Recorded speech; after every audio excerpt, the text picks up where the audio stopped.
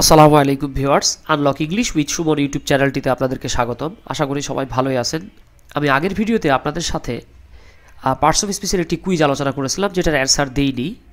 তো আজকে আমি অ্যান্সারটি নিয়ে আলোচনা করতেছি। তো আমি প্রথমে আপনাদের কাছে আসলে ক্ষমা চেয়ে নিচ্ছি যে ঠান্ডায় আমার নাকটা পুরো জ্যাম হয়ে আছে। আমার কথা হয়তো আপনার কাছে একটু মনে হবে যে সুমন স্যার নাকে নাকে কথা বলতেছে, তো এই জন্য আসলে ক্ষমা চেয়ে নিচ্ছি। তো আসলে ভিডিওর অ্যান্সারটি না দিলে অনেকে আমাকে কমেন্ট করেছেন, অনেকে ফোন করেছেন।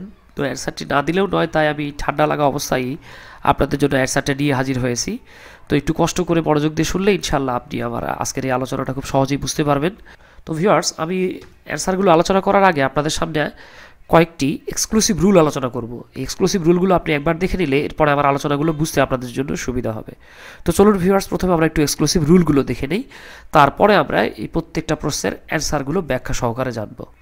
তো ভিউয়ার্স, এখানে আসলে আমি খুবই দুঃখিত যে আমি দুটো কোশ্চেনে, সেটা হচ্ছে কোশ্চেন নাম্বার 4, যে দেখেন বার্ড মি নো বার্ডস, এই কোশ্চেনটা, এবং আরেকটা কোশ্চেন হচ্ছে কোশ্চেন নাম্বার 10। এই দুইটা কোশ্চেনে আমি অ্যান্সার টাইপ করতেই ভুল করেছিলাম।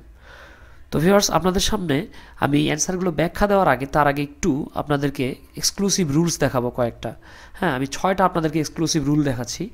তো এই রুলগুলো আপনি একটু যদি মাথায় রাখেন, তাহলে আপনার আমার এই ব্যাখ্যাগুলো শুনে বুঝতে সুবিধা হবে। তো দেখেন, আমি এখানে লিখে রেখেছি সাম এক্সক্লুসিভ রুলস। আচ্ছা, এখানে এক্সক্লুসিভ রুল নাম্বার 1 হচ্ছে যে নাউনের আগে সাধারণত অ্যাডজেক্টিভ হয়, অ্যাডজেক্টিভের আগে হয় অ্যাডভার্ব, এবং তার আগে হয় ডিটারমিনার। ডিটারমিনার মানে সাধারণত সংখ্যা, পরিমাণ বা আর্টিকেল বোঝায়, যেটাকে আপনি পার্টস অফ স্পিচে ফেললে অ্যাডজেক্টিভ বলতে পারেন।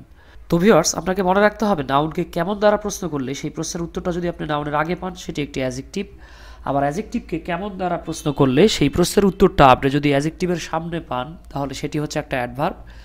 আপনি অ্যাডভার্বকে আর কোশ্চেন করতে পারবেন না। এবার নাউনের কাছে চলে যান। নাউনকে কয়টি বা কী পরিমাণ দ্বারা কোশ্চেন করলে আমরা যেই অ্যান্সারটা পাবো সেটি হচ্ছে সাধারণত ডিটারমিনার বা অ্যাডজেক্টিভ।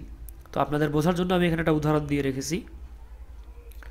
টয়েস, খেলনা, এটা একটা নাউন। আপনি বলতে পারেন ভাই না, খেলনা কেমন খেলনা, এই যে দেখেন নাউনকে কেমন দ্বারা প্রশ্ন করলাম, খেলনা কেমন খেলনা, অ্যান্সার পেয়ে গেলাম নাইস, চমৎকার খেলনা, এটা একটা অ্যাডজেক্টিভ। আবার অ্যাডজেক্টিভকে কেমন দ্বারা কোশ্চেন করি, দেখেন নাইস, কেমন নাইস, অ্যান্সার চলে আসলো দেখেন ভ্যারি নাইস, তাহলে ভ্যারিটা হচ্ছে একটা অ্যাডভার্ব।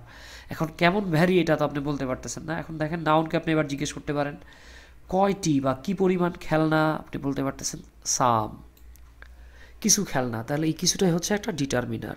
ডিটারমিনার নিজে একটা অ্যাডজেক্টিভ। এবার ভিউয়ার্স, এক্সক্লুসিভ রুল 2, আপনি মনে রাখবেন যখন কোনো ভার্বকে আমরা কোশ্চেন করব কখন, কোথায়, কিভাবে, কেন, কতটুকু দ্বারা, আমি আবারও বলছি, ভার্বকে কখন, কোথায়, কিভাবে, কেন, কতটুকু দ্বারা প্রশ্ন করলে যেই অ্যান্সার পাওয়া যায় সেই অ্যান্সারটা অলওয়েজ একটা অ্যাডভার্ব হয়। এক্সক্লুসিভ রুল 3, পসেসিভ কেস আর ডেমনস্ট্রেটিভ প্রোনাউন, এগুলোর পরে যদি একটা ওয়ার্ড থাকে সেটা নিঃসন্দেহে একটা নাউন। খুব ইম্পর্টেন্ট একটা রুল। পসেসিভ কেসগুলো আপনারা জানেন যে মাই, hour, your, his, her, there, it's. Demonstrative pronoun 4টা আছে, আপনারা জানেন দিস, দিস, দ্যাট, দোজ। এবার এক্সক্লুসিভ রুল 4, এটা মনে রাখবেন, খুব ইম্পর্টেন্ট একটা রুল। সেন্টেন্সের শেষ ওয়ার্ডটি সাধারণত প্রিপোজিশন থাকলে সেই প্রিপোজিশনটি অ্যাডভার্ব হয়ে যায়, আপনারা এটা দেখতেই পাবেন। এক্সক্লুসিভ রুল 5, এটা মনে রাখবেন যে বাঙালির মধ্যে একটা ধারণা আছে যে এলওয়াই থাকলেই অ্যাডভার্ব হয়, না তা নয়। নাউনের পরে যদি এলওয়াই থাকে তাহলে সেটা অ্যাডজেক্টিভ হবে। নাউনের পরে এলওয়াই থাকলে সেটা অ্যাডজেক্টিভ হবে। যেমন দেখেন ওয়ার্ল্ড একটা নাউন, ইয়ার একটা নাউন, মাদার একটা নাউন। ওয়ার্ল্ডলি, ইয়ারলি, মাদারলি এগুলো হয়ে গেল অ্যাডজেক্টিভ।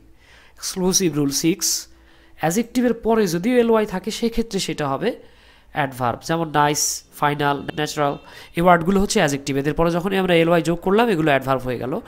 আপনাকে আরও মনে রাখতে হবে 1 নম্বরে নো, লিটল, লেস, মাচ, মোর, ম্যানি, ফিউ, এই শব্দগুলো হচ্ছে অ্যাডজেক্টিভ, এটা টানা মুখস্থ, টিএম। আরেকটা জিনিস মনে রাখবেন not, vary, two, so, alone, এই শব্দগুলো হচ্ছে অ্যাডভার্ব। তো ভিউয়ার্স, এখন আমরা খুব সহজেই ব্যাখ্যাগুলো বুঝতে পারবো। তো চলুন আমরা একটু ব্যাখ্যাগুলো দেখি 1 থেকে 43 নম্বর কোশ্চেনগুলোর। প্রথমে 1 নম্বরে চলে যাচ্ছি। দেখেন এখানে দেখতে পাচ্ছি আমরা Mushfiqur Rahim will in at second down. Mushfiqur Rahim 2 John out হওয়ার পরে নামবে। এখানে দেখেন উইল একটা মডাল অক্সিলারি ভার্ব। তো মডাল অক্সিলারি ভার্বের পরে আমরা জানি সবসময় মূল ভার্ব বসে, সুতরাং অ্যান্সার হচ্ছে ভার্ব। এখানে ইন যদিও সারা জীবন প্রিপোজিশন পরে আসছেন, এখানে হয়ে গেল এটা একটা ভার্ব। আচ্ছা, 2 নাম্বার যেটা দেখেন হি স্টুড বিফোর মি, এখানে প্রিপোজিশন দেয়াই নাই। প্রিপোজিশন দেয়া থাকলে আমরা নিঃসন্দেহে প্রিপোজিশন লিখতাম।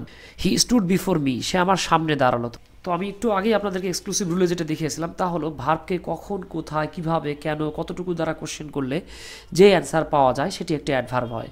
হি স্টুড বিফোর মি, সে আমার সামনে দাঁড়ালো। প্রশ্ন হচ্ছে কোথায়, দেখেন বিফোর, সামনে, তাই এটা একটা অ্যাডভার্ব। তবে প্রিপোজিশন থাকলে আমরা প্রিপোজিশন দিতাম। এরপরে দেখেন wait here for me for a while, আমার জন্য এখানে কিছুক্ষণ অপেক্ষা করুন। তো আমি আমার নাউন আইডেন্টিফিকেশনের ভিডিওটিতে আলোচনা করেছিলাম যে আর্টিকেলের পরে যদি একটা ওয়ার্ড থাকে সেটা নাউন হয়, সুতরাং হোয়াইলটা এখানে হয়ে গেল একটা নাউন। এরপর দেখেন 4 number but me no birds, আমার সাথে কিন্তু কিন্তু করো না। ভিউয়ার্স আমার ঠান্ডা লেগেছে, সরি আমার উচ্চারণ একটু ডিফারেন্ট হতে পারে, আপনার কাছে আজীব লাগতে পারে। আচ্ছা, বাট মি নো বার্ডস, আমার সাথে কিন্তু কিন্তু করো না। তো আমরা এখানে দেখতেই পাচ্ছি যে সেন্টেন্স শুরু হয় সাধারণত সাবজেক্ট দ্বারা, অথবা সেন্টেন্স শুরু হলে সাধারণত ভার্ব দ্বারা শুরু হয়। আর এখানে যেহেতু মি অবজেক্টিভ ফর্ম আছে, দেখেন প্রোনাউনের অবজেক্টিভ ফর্ম সাধারণত প্রিপোজিশন অথবা ভার্বের পরেই বসে, যেহেতু এটা প্রিপোজিশন না, কারণ প্রিপোজিশন দিয়ে বাক্য শুরু হয় না। তো আমরা বুঝতেই পারতেছি এখানে বারটা হচ্ছে ভার্ব, আর পরের বারটা নো একটা অ্যাডজেক্টিভ, তাই পরের বারটা হচ্ছে নাউন।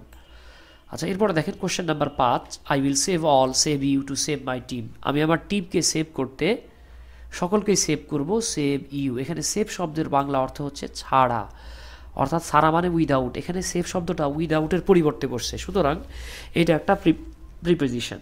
এরপরে দেখেন question number 6, my wife is my all, মাই একটা পসেসিভ কেস। তো আমি একটু আগেই আপনাদেরকে দেখালাম এক্সক্লুসিভ রুলগুলোতে যে পসেসিভ কেস আর ডেমনস্ট্রেটিভের পরে একটা ওয়ার্ড থাকলে সেটা নাউন হয়, যেহেতু মায়ের পরে অল আছে সুতরাং অল একটা নাউন।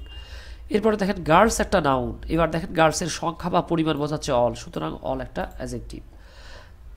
আচ্ছা, 8 নাম্বার যে কোশ্চেনটা দেখেন, শি ওয়াজ অল অ্যালোন, সে ছিল পুরোপুরি একা। অ্যালোন একটা অ্যাডভার্ব। এখন দেখেন কেমন অ্যালোন, অল অ্যালোন, অর্থাৎ ফুললি বা কমপ্লিটলি। এখানে অল শব্দটা আপনি ভ্যারি, ফুললি, কমপ্লিটলি এটার সমার্থক শব্দ হিসেবে ব্যবহার করতে পারেন। যেহেতু অল শব্দটা অ্যালোন শব্দটাকে মডিফাই করতেছে, সুতরাং অল একটা এখানে অ্যাডভার্ব। আবার দেখেন all is well, question number 9 যেটা দেখতে পাচ্ছি আমরা।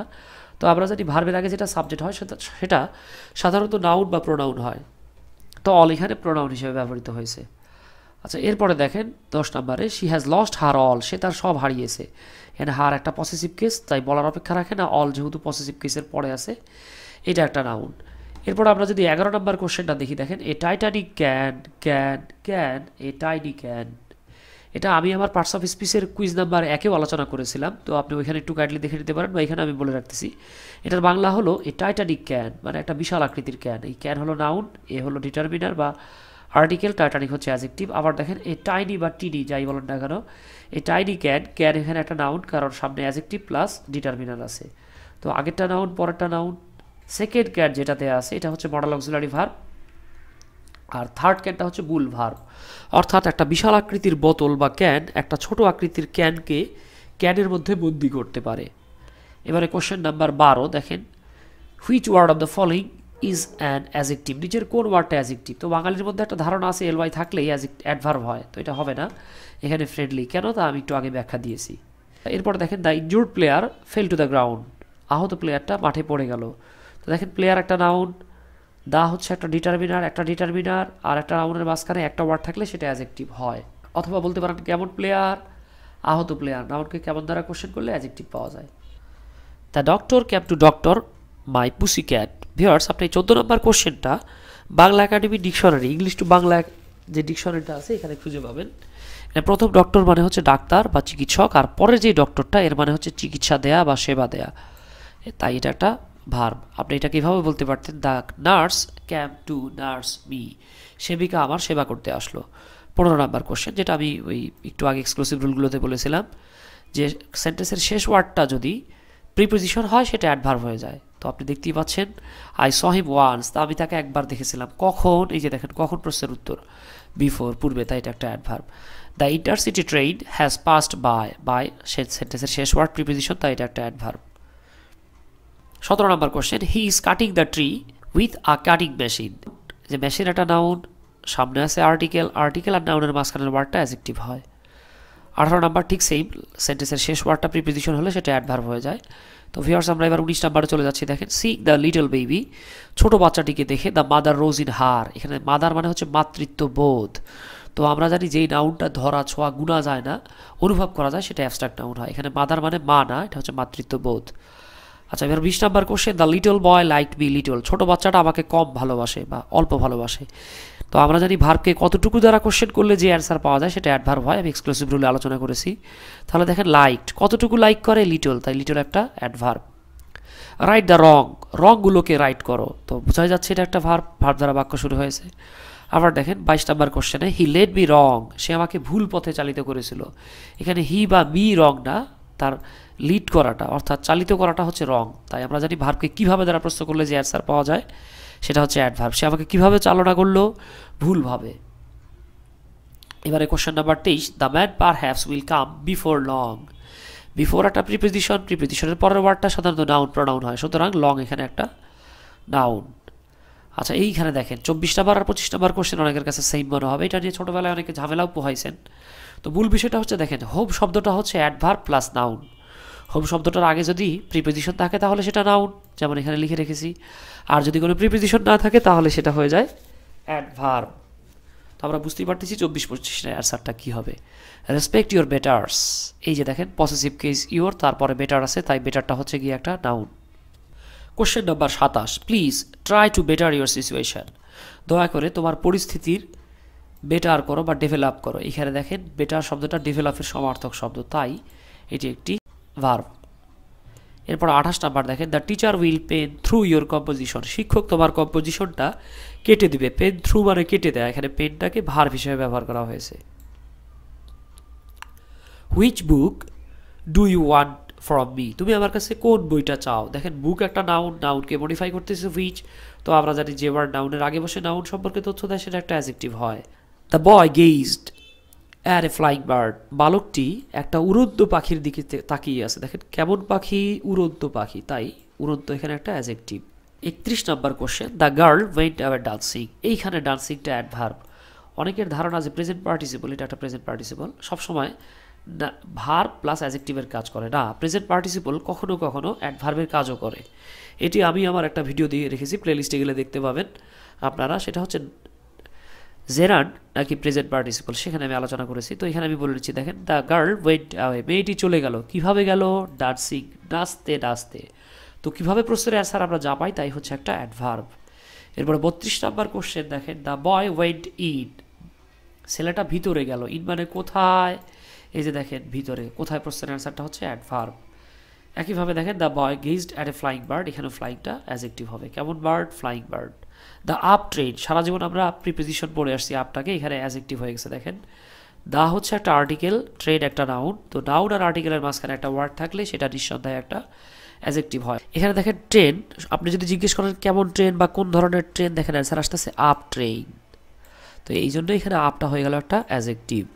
এরপরে 35 নম্বর কোশ্চেন দেখেন, show me your right hand, দেখেন ইউর রাইট হ্যান্ড। তো আমরা জানি ইউর একটা পসেসিভ কেস, এরপরে নাউন হয়। তো দেখেন হ্যান্ড একটা নাউন, তো কোন ধরনের হ্যান্ড বা কোন হ্যান্ড, এই যে দেখেন নাউন সম্পর্কে এক্সট্রা তথ্য দিচ্ছে রাইট, তাই এখানে রাইট শব্দটা একটা অ্যাডজেক্টিভ। আবার দেখেন শি হ্যাজ নো রাইট, তো আমরা একটু আগে দেখলাম নো শব্দটা হচ্ছে একটা অ্যাডজেক্টিভ।